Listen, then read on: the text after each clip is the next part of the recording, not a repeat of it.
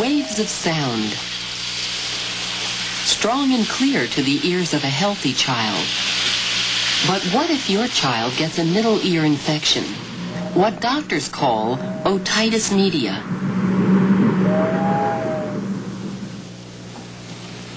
Along with distorted or muffled sound, the pain of an acute ear infection can be severe. My ear hurts. It does. Look over here. To understand why, let's look at how we hear sounds. The outer ear picks up sound waves and sends them into the ear canal.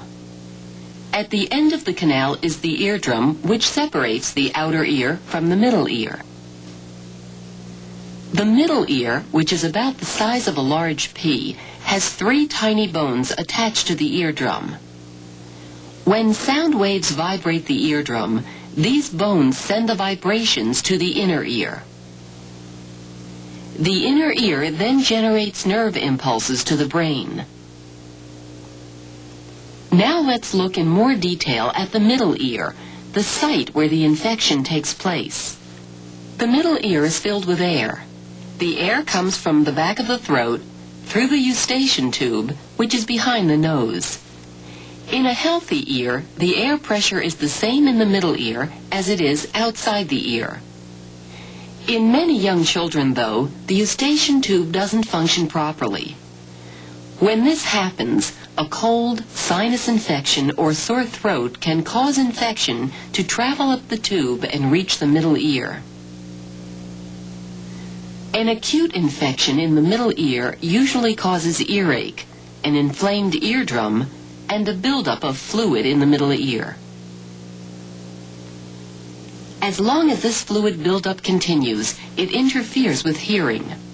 When this occurs, your doctor will recommend antibiotics to clear up any infection, and he will also check for hearing loss.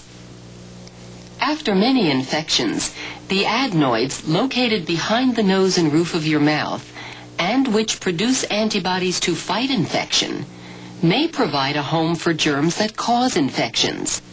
This can lead to more ear infections. Another cause of fluid in the middle ear occurs when the eustachian tube does not work.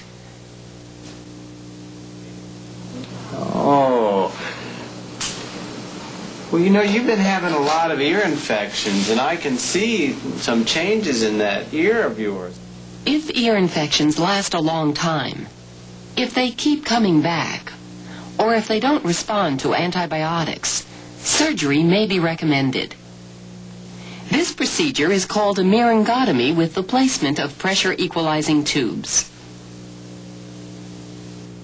Your child should not have anything to eat or drink after midnight the night before surgery. The day of the procedure, your child will go to the hospital and go to a room to get ready for surgery. There your child will meet the people who will assist the doctor. The operating room is a special room set up to perform surgery in a very safe way. While your child is under general anesthesia, which means he will be asleep, your doctor will make a small opening in the eardrum to remove any fluid. The small pressure equalizing tube will then be inserted to balance the air pressure on both sides of the eardrum. This will prevent fluid from building up and help to prevent infections from coming back.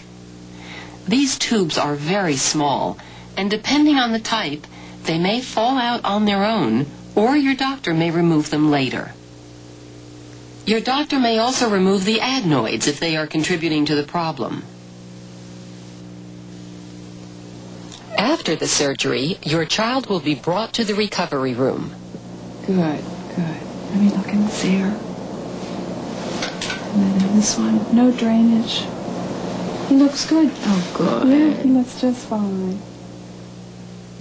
Your child may have an upset stomach from the anesthesia for several hours after the procedure. There is also a chance of infection from the surgery. If fluid builds up or infections keep coming back, the small tubes may need to be replaced after they fall out. In rare instances, the surgery could leave the eardrum with a small scar. Or there could be a persistent opening in the eardrum, possibly requiring further surgery. If drainage continues to occur after the tubes are inserted, contact your doctor. If there was fluid in the ear that was drained, hearing will be improved immediately. After resting for just a few hours, your child will be able to go home. Once home, your child will be back to normal in a day or two. If tubes were inserted, it's important to keep the ears dry when bathing or swimming to prevent infection. Earplugs or cotton balls coated with Vaseline may be recommended. Your child will be scheduled for a follow-up visit to check the position of the tubes and to make sure there is no infection. It's important to keep the follow-up visit with the doctor. Sometime after the surgery, a hearing test may be done to determine whether hearing has returned to normal. In addition to relieving the pain, successful treatment of otitis media will open up the world of sound to your child once again.